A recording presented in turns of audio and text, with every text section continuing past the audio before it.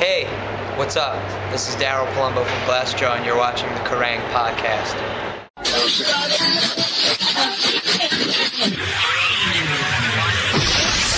Hello, it's the end of Give It a Name on a Sunday at London's Earls Court, and everyone is exhausted because they've been dancing like this to Glassjaw on the main stage. Hey Daryl.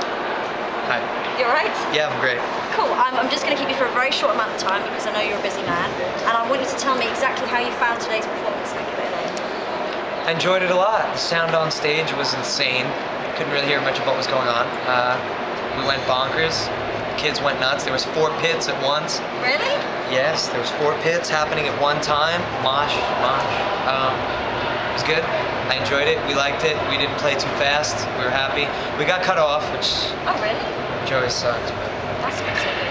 Playing fast, is that a problem that you kind of speed through your songs after all these years? yeah, we were trying not to play the set too fast.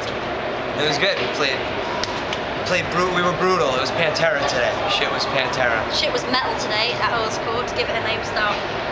Bring on a rock like that. Can you tell us just really quickly, are there any kind of Glassjaw plans happening for the rest of the year, 2008? Yeah, recording. Recording a new album? Yeah, we will be touring, but we have nothing booked right now. We are recording the new record as we speak. Okay, what kind of release date are you looking at? Sort of 2009 kind of, or like end of this year? I don't know. End of this year or early 2009.